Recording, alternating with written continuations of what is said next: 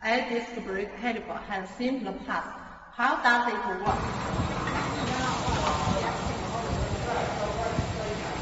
Firstly, the chamber makes the caliper start to work, which transfers force to the inner brake pad.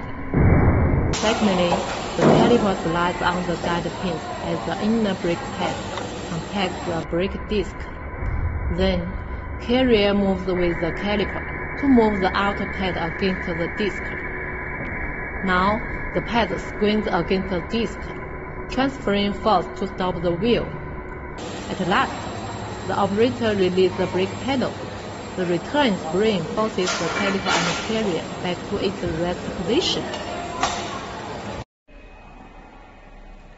To get brake, focus on air disc brake calipers for 50 years. We would like to cooperate with customers all over the world. Welcome to visit our website as below for more information.